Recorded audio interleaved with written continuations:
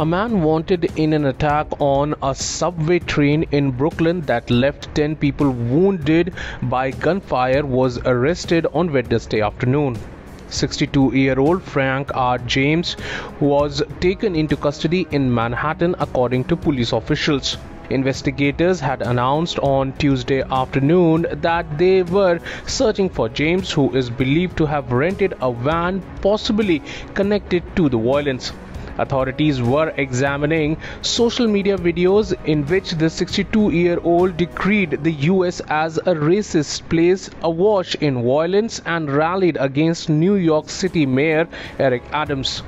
The gunman sent off smoke grenades in a crowded subway car and then fired at least 33 shots with a 9mm handgun, the police said.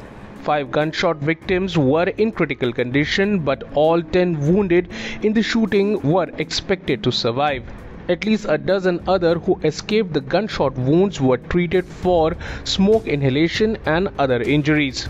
The shooter escaped in the chaos but left behind numerous clues, including the handgun, ammunition magazine, a hatchet, smoke grenades, gasoline, and a key to a U-Haul van.